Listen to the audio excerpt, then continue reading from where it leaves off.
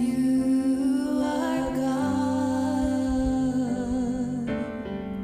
In the secrets of your presence, I know there I am restored. When you call, I won't refuse.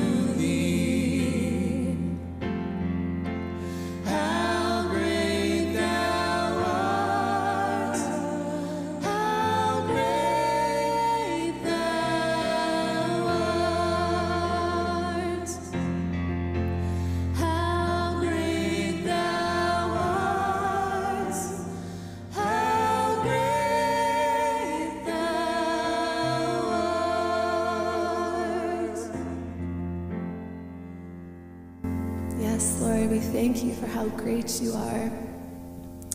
Thank you for your power and your might, and that you are a part of each little piece of our lives, Lord. Yeah, thank you for your goodness to us, that you speak to us, that you're so trustworthy, Father.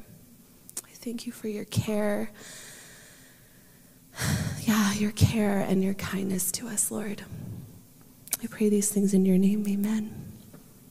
You can have a seat.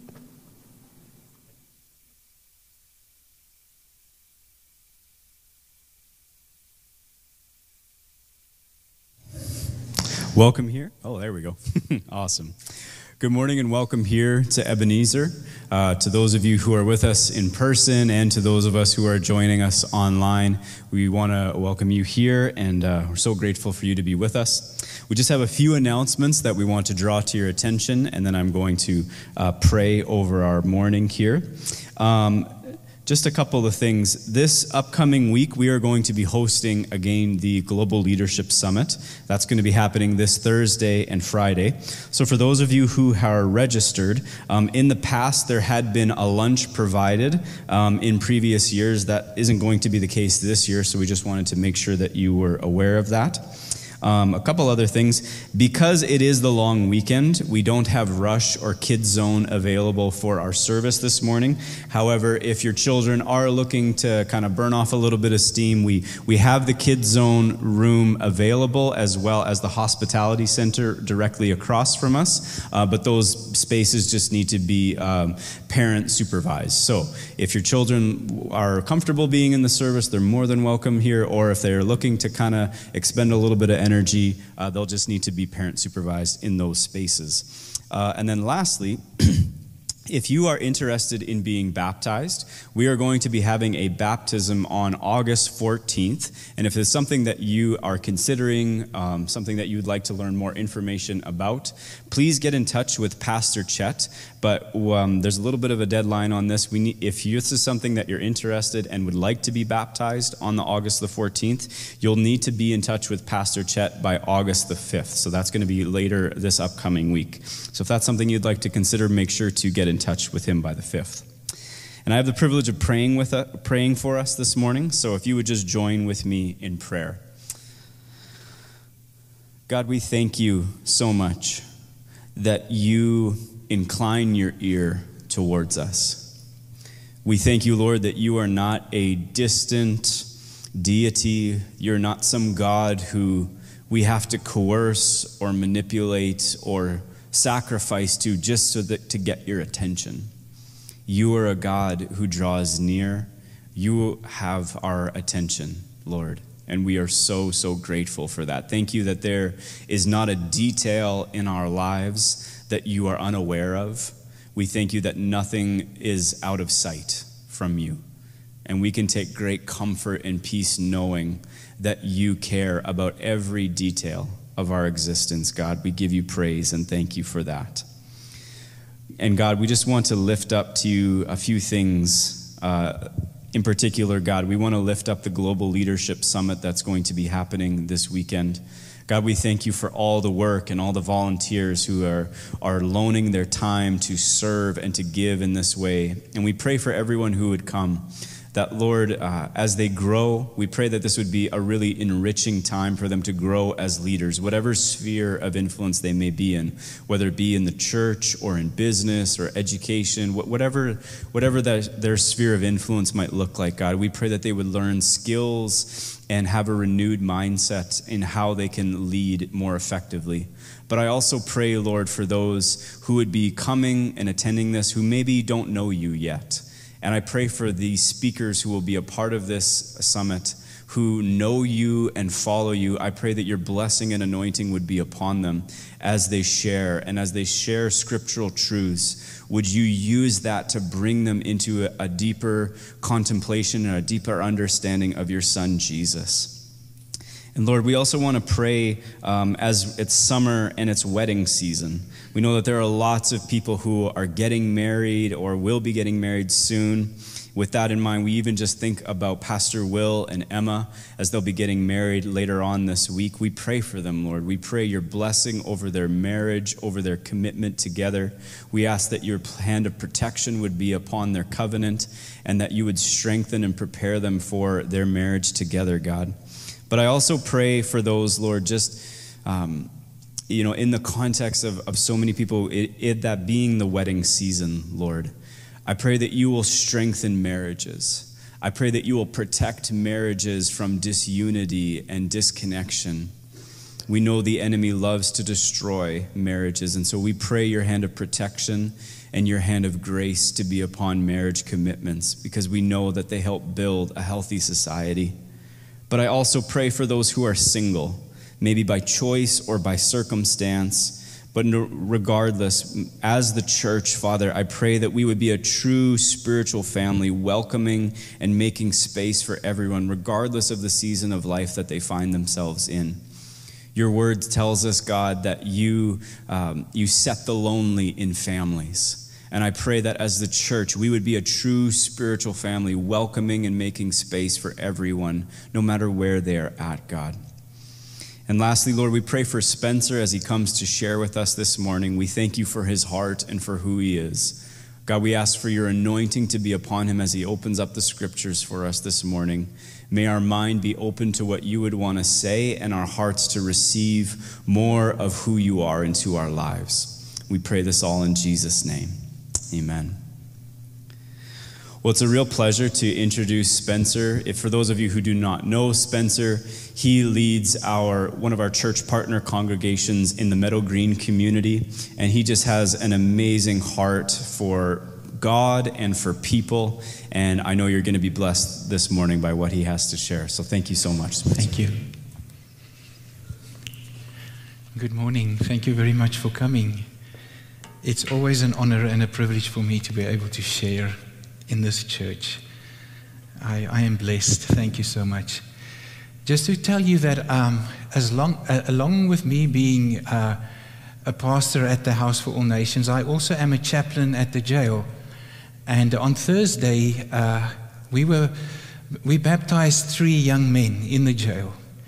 And because we're Baptists, right, we want to dunk them down there deep and get them up again, but the jail didn't allow that to happen. So the pastor that was with me had these huge jugs that he went to fill up with water, and he was getting the temperature right, getting it all sorted, and we put blankets around so that it would catch the water. And then in the process of the baptism, he would ask everyone who was being baptized, why do they want to be baptized? And one of the young men, he said, because he knows God has forgiven him for the life that he has taken. And I realized, we minister to all those young men there, but we never really know why they're there unless they tell us. And I realized that this young man was there because he took someone else's life. And as he confessed his love for Jesus and the reason why he wants to be baptized, he said, for the first time, he knows that he is truly forgiven and that he has a hope and that he has a future in Jesus. And that's why he wants to be baptized. And it's an incredible privilege to be able to minister in jail. I can just share with you so many amazing stories of young men coming to Jesus because they're at the end and there's no other place they can be. At least very few lower places they can go. And they cry out to Jesus in jail, and he answers their prayers. And a wonderful privilege to be there as well. So I'm going to be continuing our message on the 10 Commandments. And the commandment that I'm sharing today is thou shalt not steal. And I have a reasonably long introduction before I get to the commandment. But I hope you'll see my reasoning.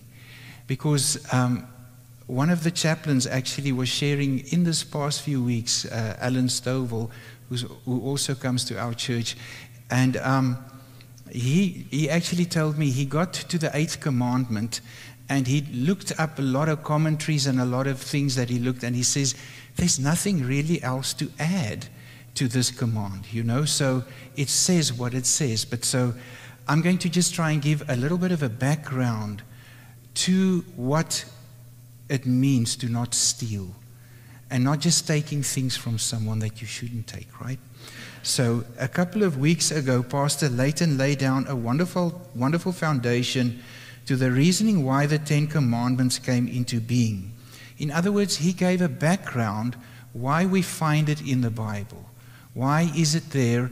And what is the reasoning God had in mind to put it there, and how it would be relevant in our lives today.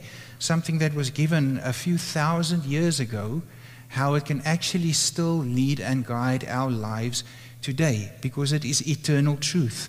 It never changes. And without those 10 commandments, I think this world will be in a very chaotic place.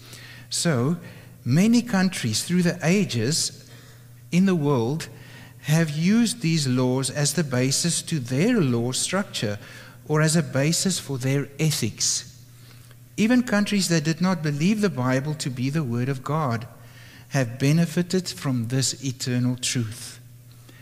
I met a man in India many years ago called Vishal Mangalwadi, and he is a social reformer, a political columnist, an Indian Christian philosopher, and a lecturer who is well known all over India as a Christian apologist. Sorry for that. And he argues that the Bible, its ethics and its laws are what transformed India and brought her into the modern world, as the Bible, he used the Bible as the backbone and the reasoning for his argument and his thesis. And I've seen some meetings on YouTube and places that have recordings where he would speak to very, very intellectual believers of other religions. And he had a real amazing insight into the Word of God. It's amazing when you see such very, very clever people being anointed by the Holy Spirit, loving Jesus with everything that is in them, and then giving them this genius that goes along with it. And then they speak to people that are very smart, and they can truly show the wisdom and the intelligence that the Word of God has. And so he's one of those people. And he has an amazing story how he shows that the ethics and even the 10 Commandments in the Bible has taken India to another level in regard human rights, in regard to just having laws that are ethically correct in that way. So, to get back to the message in a way, there is an eternity about these commands that go way beyond even the time period that it was revealed to the Jewish nation as it was being formed. And we will see that there is an eternity about these commands. That even though it was given to the Jewish nation on Mount Sinai in the book of Exodus and also Deuteronomy, there was a plan that God set in place long before the earth was formed regarding the ethics and the laws that He wants us to move in as a society. As a matter of fact, if you think about it, if we would take the 10 Commandments and what it teaches away out of our ethics, if you would take it away out of the system, how we see what is right and what is wrong, I don't think we will be living in a world that has got the social structure and order that it has today. We will be surrounded by chaos. It will be dog eat dog. The fittest and the strongest survive. It is only because God has placed these eternal truths for us to follow, even in a society that does not believe the Word of God as being something that they would like to have as a law in their lives. These laws make sense because without them, we will be like animals. And it is because God has given us an eternity in our hearts regarding our image in who we are created, that these laws can function and work in our society. We have such a limited perception of eternity at play regarding God's salvation of mankind. God had plans long before the world even came into being. Even before the first spark of existence came into being, God planned the knowing of Himself to the heart of culture, to the heart of many nations, no matter how far or how wide they were dispersed over all the earth. In so doing, God has been at work since the beginning of time in all cultures, in all people groups, revealing Himself in unique ways and preparing an introduction of who He is in the same context that He revealed Himself to the Jewish nation long before any Christian missionary ever showed up. When I was a student of missiology, our professor brought me into contact with an amazing author by the name of Don Richardson. And he's written quite a few books, but the book that really moved me and to seeing amazing truths that God revealed to him, the book's name is Eternity in Their Hearts. And it's a play on the text found in Ecclesiastes 3 verse 11. Yet God has made everything beautiful for its own time.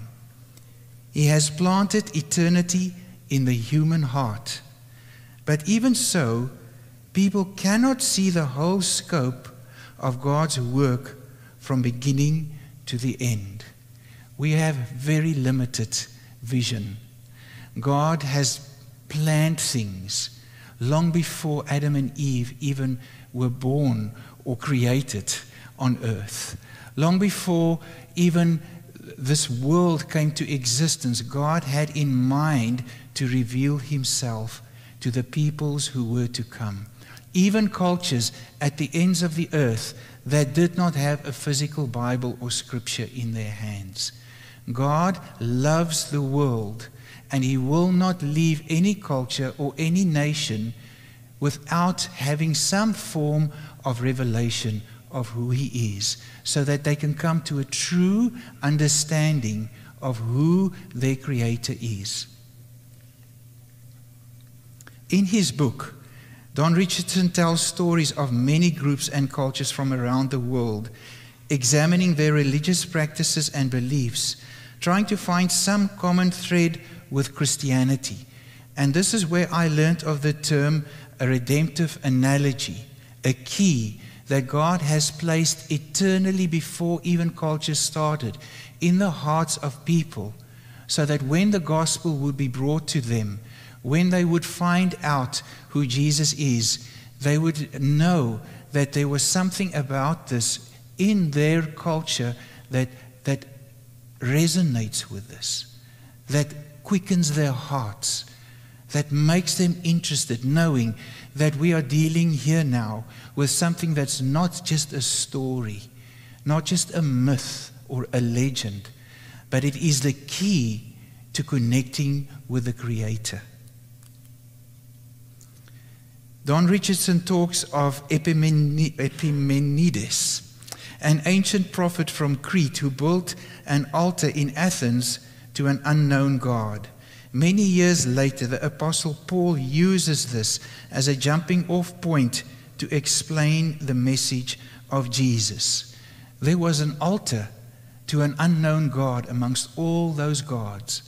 And God had it in mind that that altar or that little idol or altar, whatever it is, was there so that when Paul came, he could use that as a key to introduce the Greek people to their Creator. In the 1800s, various groups of Asia believe in one God who created everything. This is research that Don Richardson did regarding many cultures as he went across the world, finding out what these keys were in different cultures. And he saw how God already prepared cultures ahead of time, people groups, so that when Jesus would come And when he would be revealed, their hearts would immediately cry out that this is the God they've been wanting to hear from all their lives, their Creator. And so he shares of groups in Asia who believe in one God who created everything, and they wait for a messenger to bring them the holy book they have lost so they can be reconciled to God. These people are overjoyed to receive the message of Christianity, although it is quite foreign to their cultures. I also read a book by Richard Twiss, a very interesting author, a First Nation man that wrote a few books. The book that I read, which was so interesting, is called Taking the Gospel Back from the Cowboys. And in it, he speaks of North American tribes that had shaman, that had visions, that people would be coming to talk to them, and they would be dressed in black clothes like the first pilgrims who came, and they would have leaves with them, and on these leaves would be written the eternal truth of who God is, and that he would introduce them to this God. 2 or 3 examples of North American native cultures that were prepared for when missionaries came to speak to them about who Jesus is. There was a young lady who started off in the Bible school where we were trained as missionaries, and she eventually went to China. And she worked in Lhasa. She started a trekking company. And she was called to a nomadic group of people in the Himalayas. And Angie met a lady there that was a missionary long before she got there. And an interesting story that Angie shared about this lady, she was a missionary in Israel for many years. And she learned the language. She learned the Hebrew. She learned the culture. She learned all the things that she needed to be a good missionary to the Jewish people. And then after about 15 or 20 years, after she felt she's now settled, she's got the language, she's understanding, she's got a group of people she feels comfortable with, God says she needs to go to China. And so she had a long struggle with the Lord to try and understand why he would bring her to Israel, allow her to go through all the things she did just to call her to China. And eventually, as I think most of you who have had an encounter with God, and God asks you to do something, God wins in the end.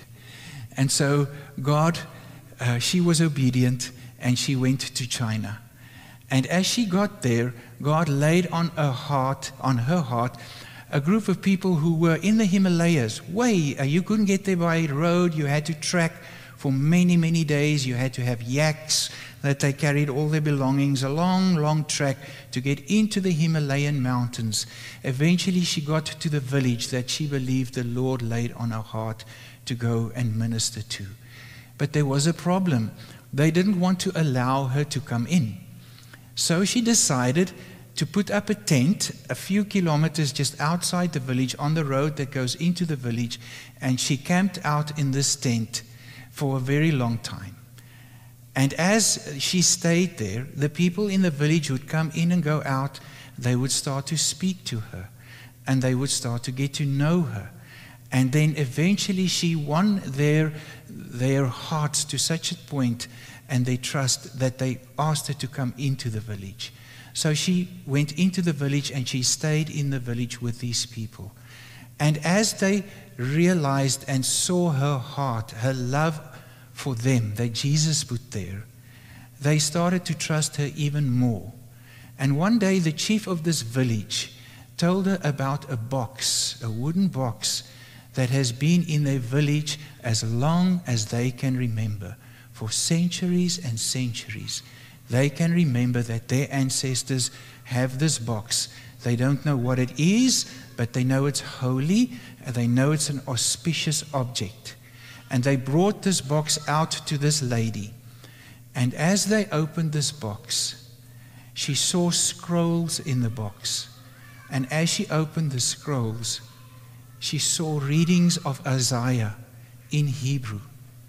And she could open up the scrolls and read to them the word of God that was brought to their village literally centuries and centuries ago. And she could share with them about this God who prepared them that they would hear the message of a Creator who loved them, a Creator who wanted to reveal Himself to them, and who showed them the way in Jesus Christ. And so this is just one of many stories that I've read and now personally heard from Angie of how God prepares cultures to know Him, and when He reveals Himself to them, that their hearts are already receptive and open for that word. Other ethnic groups that Don Richardson had investigated and studied over the world have a variety of religious practices which a missionary can use to preach the gospel. These keys, these redemptive analogies, if only they are willing to study the culture enough to find these keys. Some groups have a place of refuge where violence is absolutely forbidden, reflecting the cities of refuge that we hear of in the Bible. Some groups cast their sins onto an animal or object, calling to mind the ceremonial scapegoat used by the Israelites to take away many sins. I remember of a book that I read by Francine Rivers and then saw the movie called The Last Sin Eater, about a group of pilgrims who here in North America came across, this is based on true events, even though it's a novel. And the story goes about a group of pilgrims that came into a valley, a beautiful valley, a valley that they thought this is where they want to settle, where they want to start a new life. But there was only one problem. They saw the teepees in the distance and the smoke from the campfires, and they knew that this was a land that belonged to another group of people. So what they did was they rounded up those people, and with their horses and with their guns, they forced them over an edge of a cliff. And they totally annihilated this whole village, and they took the land for themselves. And in the process, their consciences could not get over this terrible thing that they did. And as this village grew, and as it could not deal with this terrible guilt in their hearts, they devised a plan. They chose someone in this little town to be a sin eater. And they would place their guilt and their sins on this man or a lady. I'm not sure if they could have been a lady, but this was the story. It happened to be a man. And then this man would take the sin of this whole village upon himself and then have to go live in the mountains and eventually die. And then the story goes in this book about a missionary that came to share the gospel of Jesus Christ to these people and revealing to them that there is a last sin eater that took all their sins upon himself on a cross and bought for them their pardon through repentance and through calling out on the name of Jesus. There are keys in cultures or people groups that point to the eternity of the Creator in their hearts.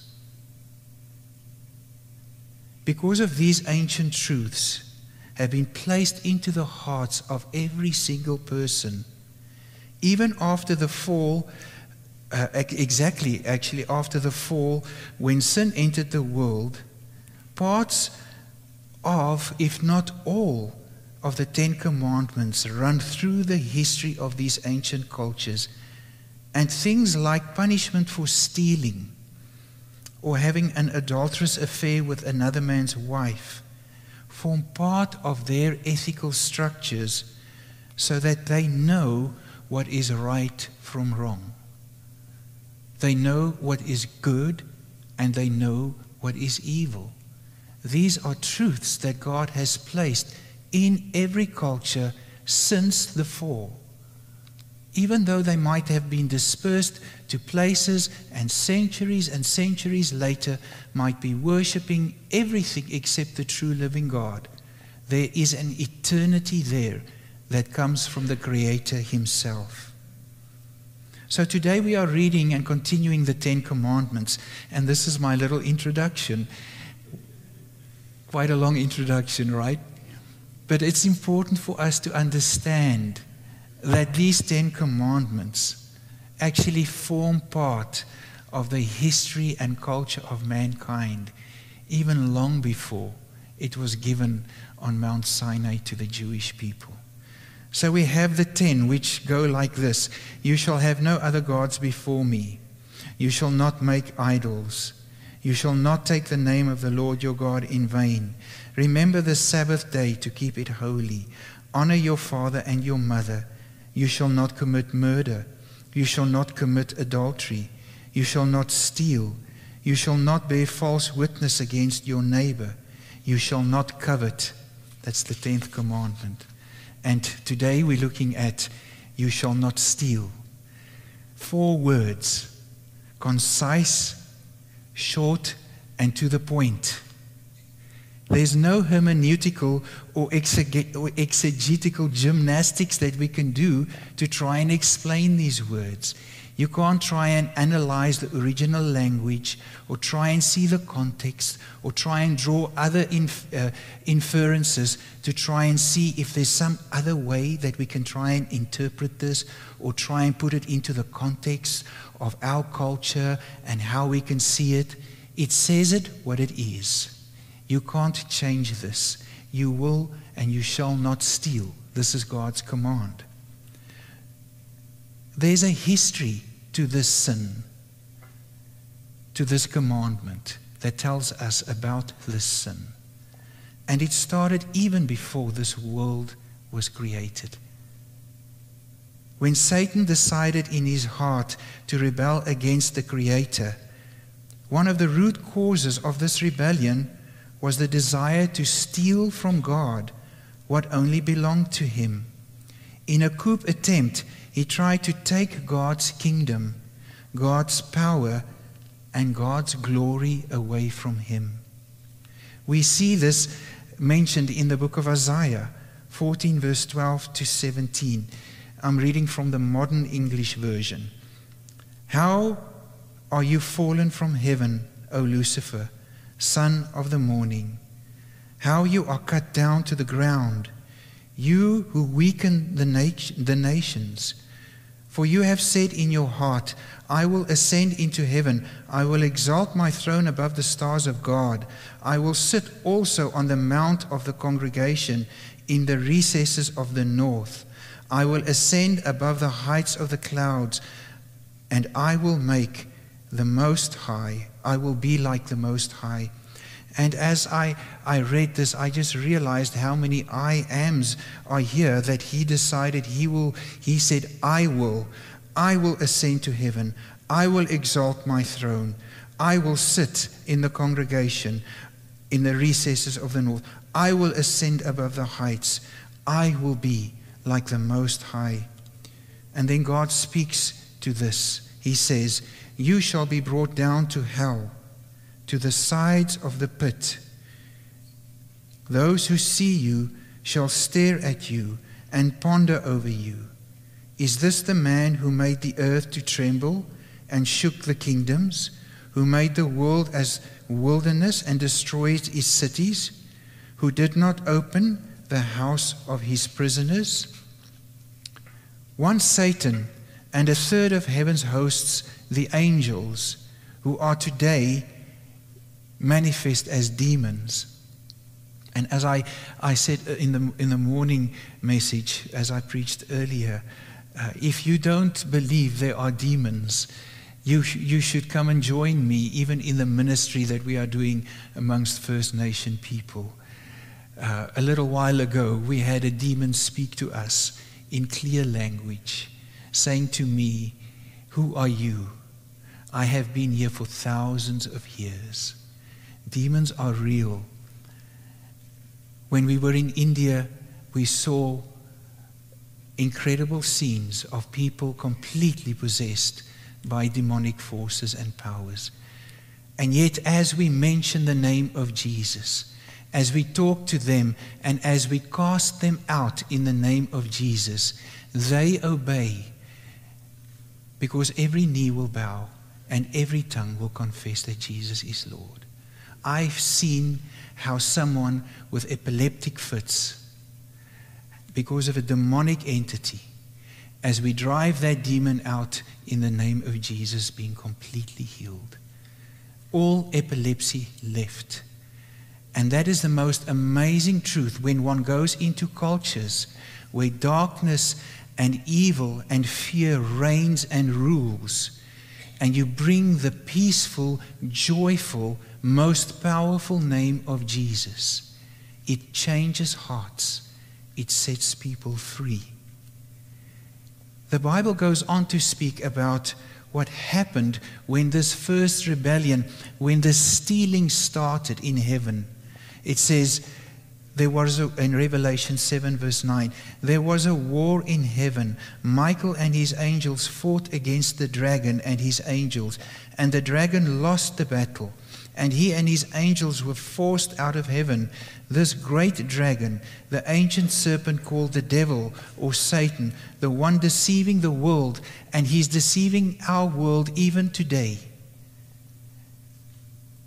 And he was thrown down to earth with all his angels.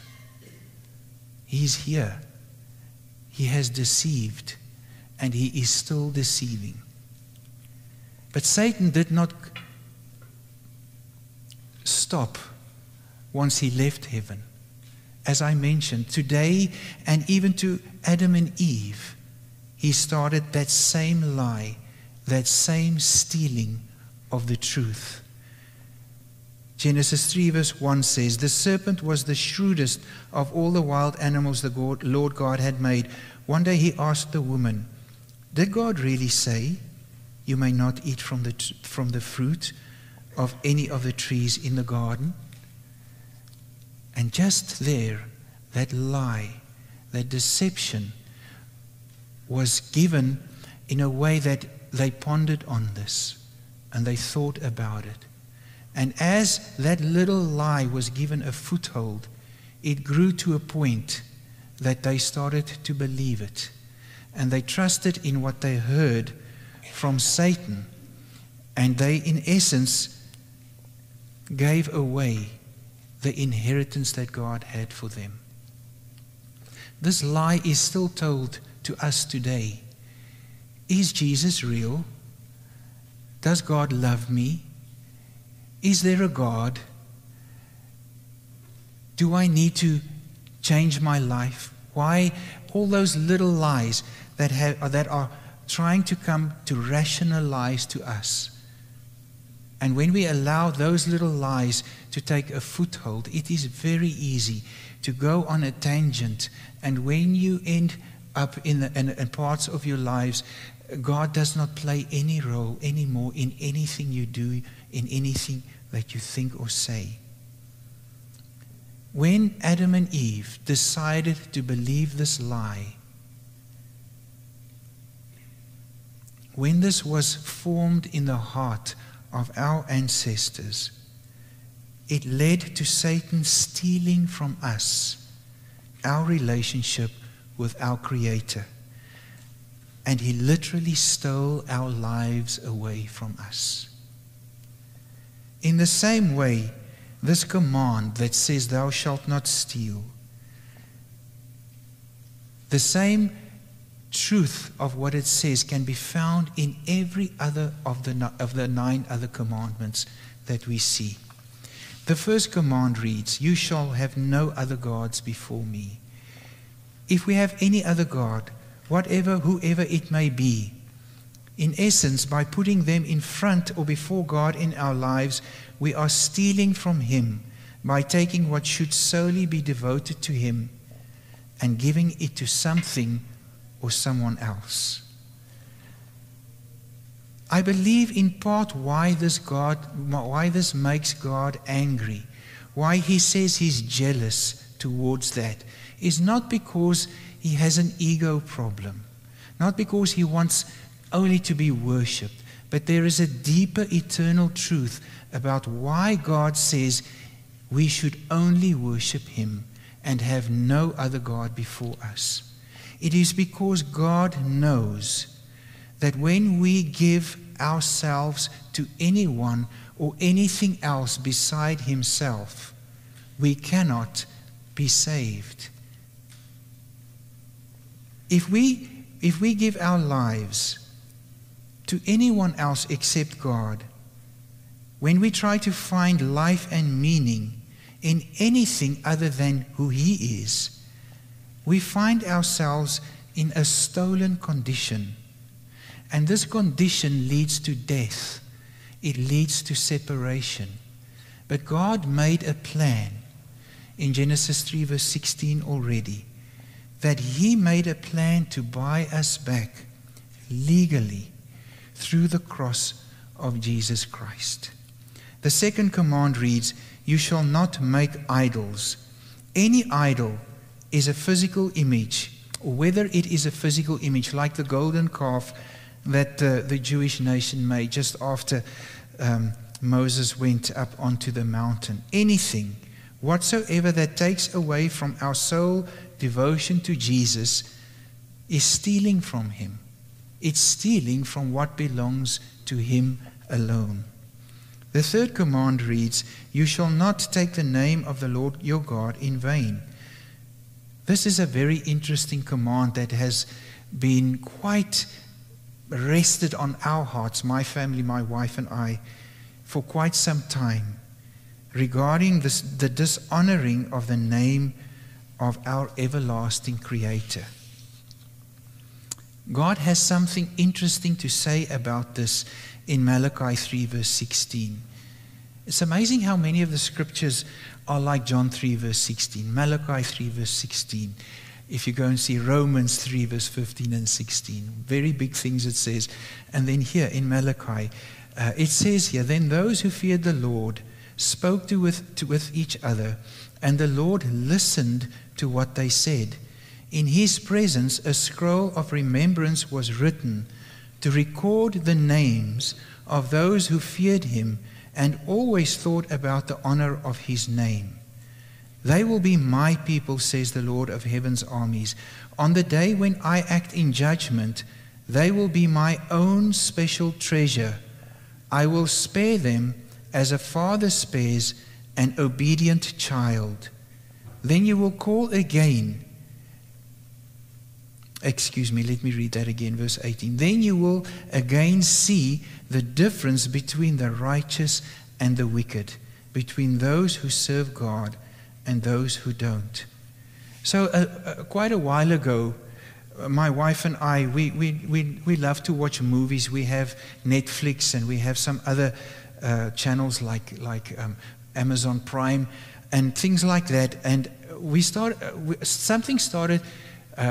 One day we watched a movie, and in this movie, I can't remember, but there was an exceptional blaspheming of the name of Jesus in this movie. And I realized it just went straight against my spirit in my heart. I actually cringed inside when I heard how the name of Jesus was blasphemed in this movie.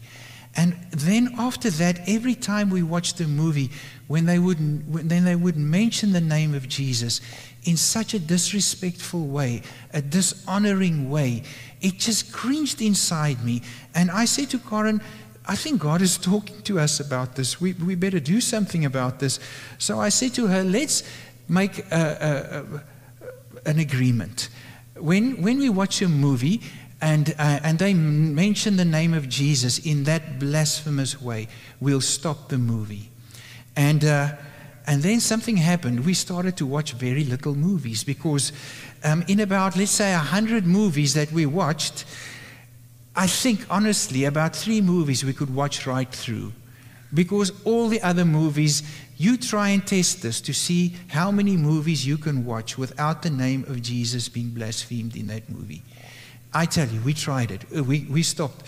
We couldn't go through a movie anymore. And you know how difficult it is when it is at that point where the whole movie gets to its crux and you want to watch it and you're so excited about what's going on and blankety blank, blank, blank.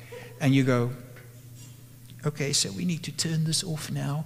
And then there's this humongous desire in you to, let's just watch another 1 minute or 2 minutes. And then by the end, you realize, no, this is not going to work. And you turn the thing off. So we had a problem. And we could obviously stop watching movies. But then by God's grace, we heard of an app called VidAngel. And VidAngel is an amazing little app that you can get on your computer or on your phone, and it relays all the movies, not every one, but most of the movies that you want to watch through these channels like Netflix or Apple TV or whatever. And what it does is it takes away all the blaspheming. It takes away all the swearing, and there's about 50 different filters you can put in there, including taking away all nudity, including taking away all excessive violence. I once tried this. I said, let me try and put all these ticks in there. And so we watched the movie, and in the end, the movie was about 20 or 30 minutes shorter than what it was supposed to be. But what an amazing feeling that once it was done, you can say, we actually finished the movie and we actually honored the name of the Lord in all of this. Anyway, if you want to know more about it, you can Google it. It's called VidAngel. And as I was saying this morning, I just realized, you know what? If you want to watch movies and it doesn't bother you, that's fine. Please, I'm not judging anyone here. But I'm just sharing something that was really strong on my heart regarding my wife and how we live our lives before the Lord and to honor His name. So anytime, which this actually, the fifth command, sorry, not the fifth command, I need to go to the notes just back here. The third command that says, you shall not take the name of the Lord your God in vain. Anytime that happens, we are stealing from God's honor. And we bring Him down to the level of His creation. And we lose the essence and the awesomeness of His holiness, of the glory of who He is, of the most amazing God who is the King of kings and the Lord of lords. And we bring Him down to our level. And it's in a way we form Him into our image. And that is stealing from Him. It's taking away from Him.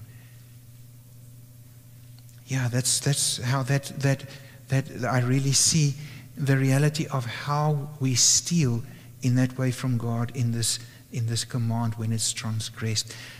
The fourth commandment reads, remember that the Sabbath day to keep it holy. And this is also a very interesting command, because how does this command have relevance in our lives today? And it is not in the same way that it did to the people of Israel so many years ago. But there is something about the rest that we can find in Christ. That when we find that rest in Him, He gives us what the world cannot give. So the Sabbath was a big deal in the day when Jesus was ministering here on earth.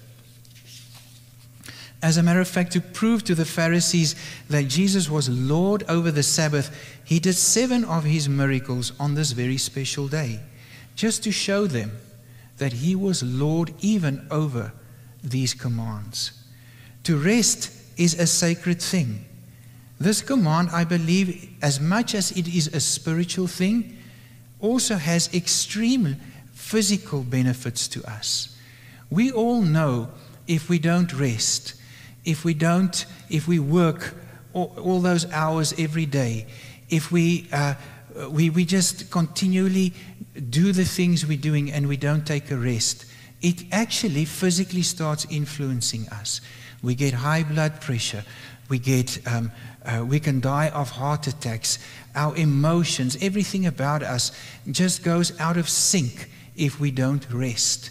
So there is an absolute benefit by us keeping this command, not in the form of a command of a rule and a law, but as finding freedom in Christ, finding Him to be the one who is our rest. And as He becomes Lord, and as He becomes the essence of why we exist, we will make time to rest. We will make time to be found in His presence. And when we do that, things change. We see things differently. Our perspectives change. A lot of depression goes away. A lot of hopelessness goes away because we are in the right place before our Creator. By stealing our rest, we have made our busy activities the priority in our lives, and in so doing we rob ourselves from rest and a time to regain our strength, to be truly connected to our family and have a position of peace, to enter into God's presence through prayer and worship. I've tried a few things regarding this. I have an app. I've got actually many Bible apps on my phone. But something about this phone that can be really distracting is, so I know when I wake up, I take my phone and I'm now going to have my quiet time. So I open the phone up, here it goes open, and I open it and I open, and then all of a sudden, oh, there's a Facebook message for me in the corner. Oh, I've got a few emails that have come. Some of them are important. And before I know it, I've spent time answering these emails, looking at the Facebook, going through some nice little photos that somebody sent me, and my whole intention of wanting to spend time with God is just taken away, even though there's this app on here. And then eventually I get to the app and I open it up. But then my mind is rushing and is so consumed by these little messages I had received beforehand that it takes me forever to get to the place of quiet, to get to the place of rest, so that I can hear His voice, so that I can experience His presence and His peace in my life. If we allow things and stuff to take away from this rest, it steals from us. It steals our intimacy. It steals and doesn't give back what only God can give. So this is a very important part of this command. Even if it's a command, even if it's a law, in inverted commas, and Jesus has set us free from the law, there is a benefit that we gain when we allow a rest to come upon us, so that the busyness of this world doesn't take away from us. So let me just see where I was. Sorry, I've got to just go back to the notes. The fifth commandment reads, honor your father and your mother. By not honoring our mother and father, we steal from them the preciousness of who they are, and we steal our love and respect from them, and in so doing make their existence into a trivial thing. We cheapen the existence of who our parents are and how we should look up to them in the context that is mentioned in the Bible. So we steal from them the position our Creator has given them in our lives, and we make I and me the center of the universe in our lives. I don't know if you've experienced, even in your own lives, maybe have said something and done something to your mom or your dad that really just demeans their importance in your life. Or have you been in a conversation where somebody comes here with friends and someone comes, one of the kids come, and in front of everybody they totally disrespect and they totally dishonor the name of their parents. And you just cringe inside. There's this bad taste that comes into your mouth. And you just see how this takes away from the honor that we need to give our parents. The 6th command reads, "You shall not murder." This command nearly speaks for itself. To steal someone's life, to take away someone's father or mother or children, to take away the preciousness of someone's existence who is made in the image of God. I don't think we have to really think more about that, because it is what it is. We should not take anybody's life. The 7th command reads, "You shall not commit adultery." Stealing someone's wife. How outrageous can this be? Stealing someone's virginity that was supposed to be the ultimate precious gift between a husband and a wife. How many lives throughout the existence of humanity have been ruined by the transgression of this commandment? The 8th command reads, the one we are dealing with now, stealing. You shall not steal. There is something interesting that the Bible speaks also about this command in the book of Proverbs. Proverbs 6 verse 30 to 31 says this: "Excuses might be found for a thief who steals because he is starving." And something that happened a few weeks ago to me when I was visiting No Frills.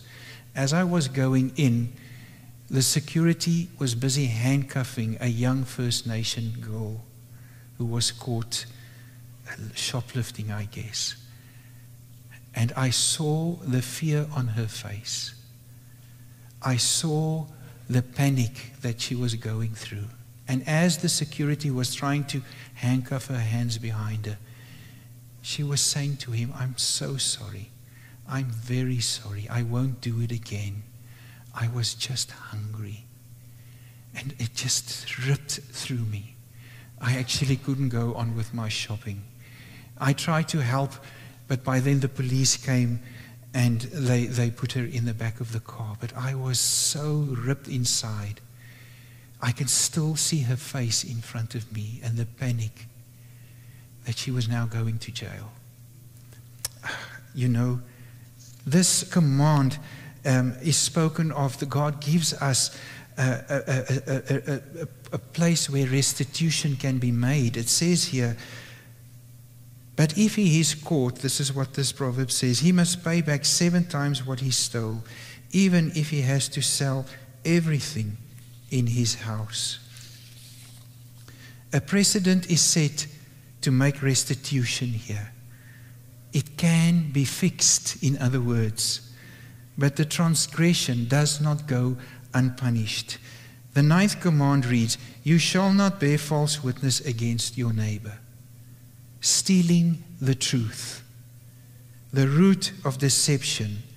This was and still is the ultimate robbery that Satan had towards humanity.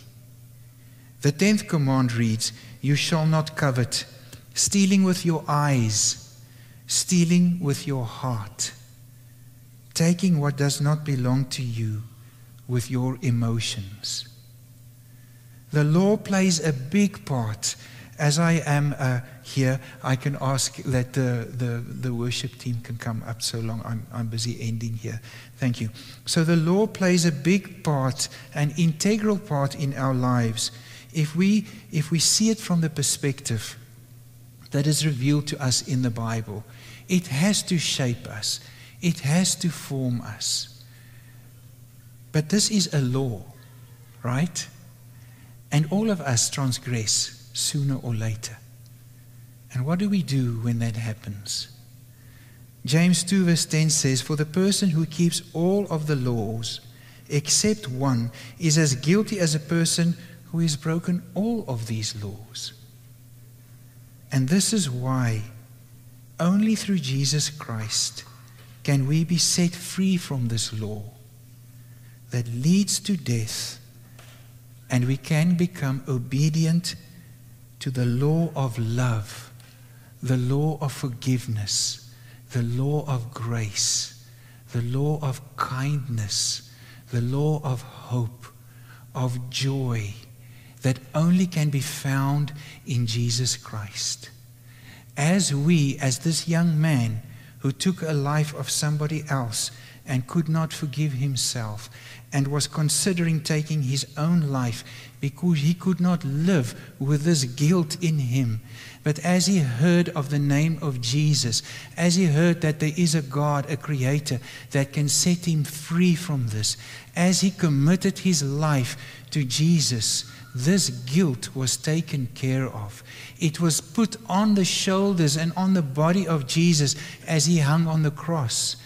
Our sins and our transgressions of every one of these laws and every one of the 630 other laws that the Pharisees had was put upon Jesus, so that we can stand forgiven, that we can stand set free in the presence of our Creator. It is the law of love that sets us free. Thank you very much.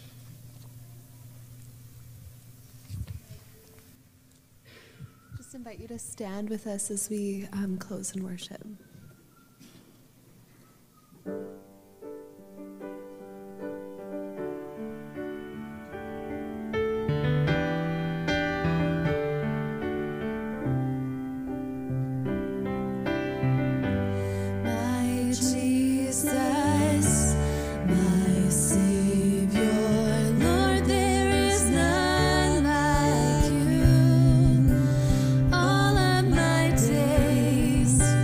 I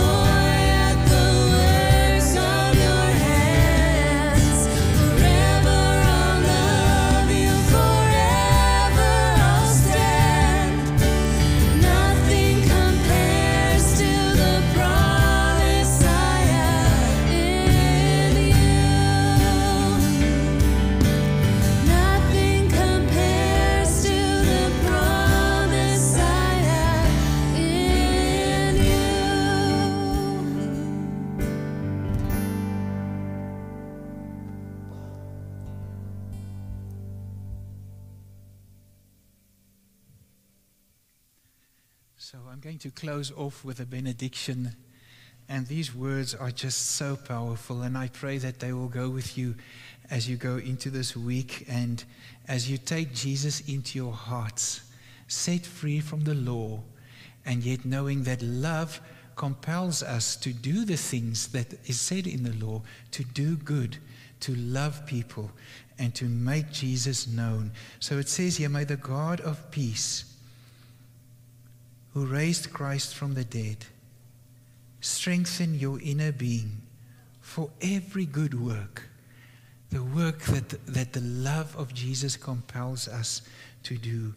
And may the blessing of God Almighty, Father, Son, and Holy Spirit rest upon you and dwell within you this day and forevermore. Amen. May you go in peace. Thank you.